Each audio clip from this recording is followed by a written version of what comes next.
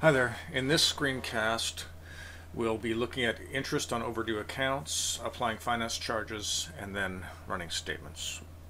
So to add interest, we choose Edit, Preferences,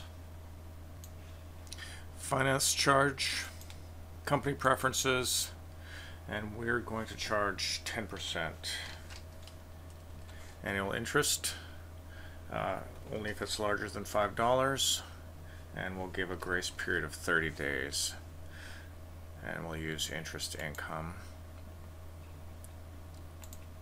as our finance charge account, and we'll calculate from the due date.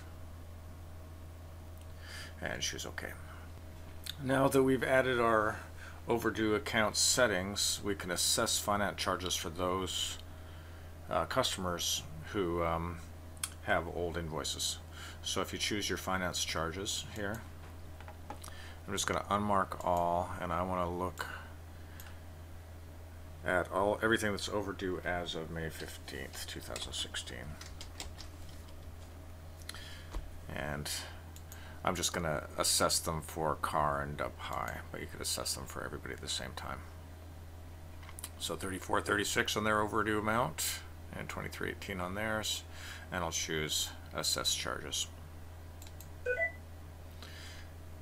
So if I look at my customer center and look at, for example, car,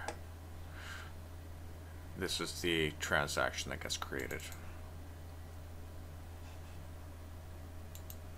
So now they owe us a little more than they expect, so now we want to send them a statement so that we can collect what they owe us.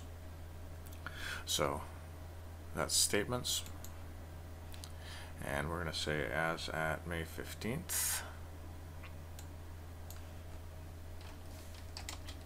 2016.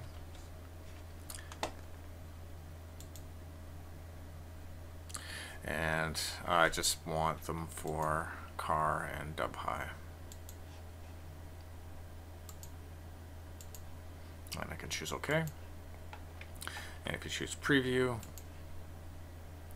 there's your statement there. And I can also email those out. So I'm just going to add my own email address so it gets emailed to me.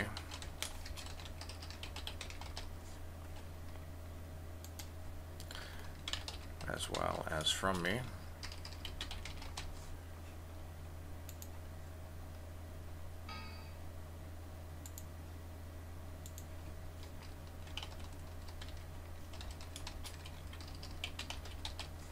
And OK.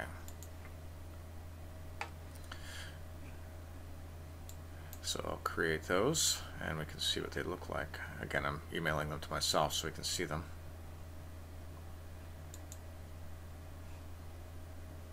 And I'll choose OK. And I'll take a look at my inbox here.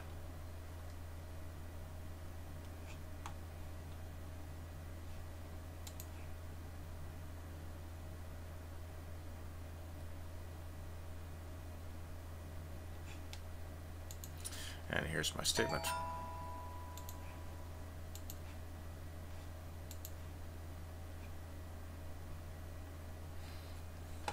So you can email directly from QuickBooks. And I'm done with my statements. I choose Close. So that's customer statements, interest on overdue accounts, and applying those finance charges. Thanks so much for watching.